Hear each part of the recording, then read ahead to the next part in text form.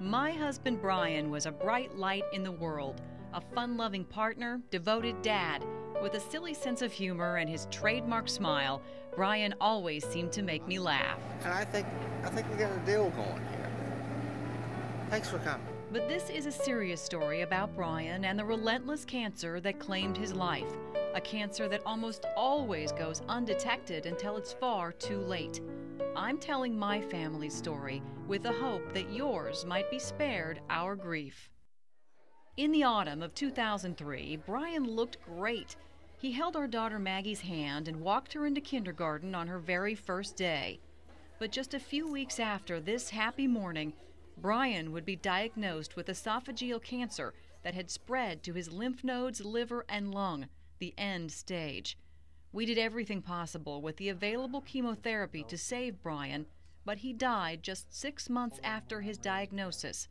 Dr. Gary Doolittle was Brian's oncologist. The problem with it is people don't develop symptoms of esophageal cancer until it's relatively late stage. So the majority of patients that I see, or any oncologist for that matter, sees will be in a higher stage category. We know the medical community takes esophageal cancer very seriously. At the University of Kansas Hospital, where Brian was treated, a tumor board meets each Thursday. Fortunately, there's no evidence of any disease elsewhere. With a team approach to fighting this particularly aggressive form of the disease. Ron, why don't we talk here? I'm going to let you get... And through telemedicine, Dr. Doolittle treats esophageal cancer patients from across the region, like Ron from Horton, Kansas. Tumor is still present in the food pipe. None of the cancer specialists are sure why someone develops this cancer, but they do know one thing: more and more people are getting it. There are objective data, Elizabeth. I mean, the incidence of esophageal cancer is increasing. Like Ron, Brian was part of this frightening and growing trend. Let's talk a little bit about your friend, Brian Moran. What do you remember about him and his case? With Brian, the thing that I remember most is just unfailing optimism and just a positive, absolutely positive outlook. But even Brian's positive outlook couldn't stop the cancer once it had spread. The key to this is going to be to figure out which people are going to develop the cancer and catch it at an earlier stage, screen and catch it earlier, and that's where the real push needs to occur, I think. Now, as the scope makes its way down... The main method of screening for esophageal cancer is endoscopy. While the patient is sedated, a doctor puts a scope equipped with a video camera down the throat and into the stomach. This woman has been complaining of heartburn and acid reflux. What we're looking for, typically in screening patients with heartburn, is to see if they develop what's called a Barrett's esophagus or Barrett's epithelium, which is a pre-malignant condition of the esophagus. Her scope shows she does indeed have Barrett's, that precancerous state.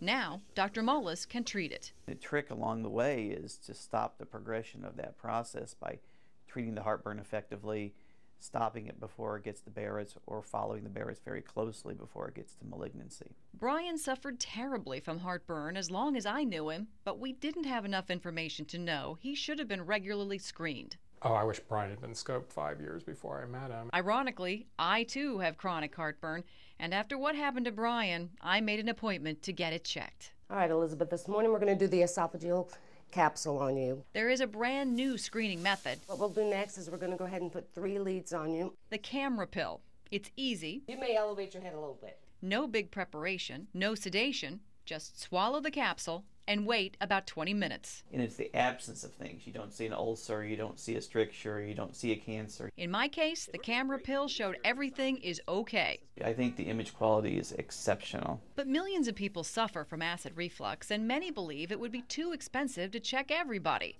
So who should be screened? I think anybody who has long-term heartburn, requires constant medication for months and months and years, those people definitely need screening for Barrett's. Before he died, Brian decided he would like to be in a news story that would focus on the fight against esophageal cancer. You have done so much. We shot his final chemo treatment, not knowing, of course, it would be his last. Even near death, Brian still kept that unfailing optimism, that smile I will always remember, doing his best to make me laugh. You must be nervous because you're going to be on TV. And although his story did not have the happy ending we wanted, Brian will leave a legacy, I hope. I feel certain Brian would want me to let you know what happened to him so that you can protect yourself and the people you love.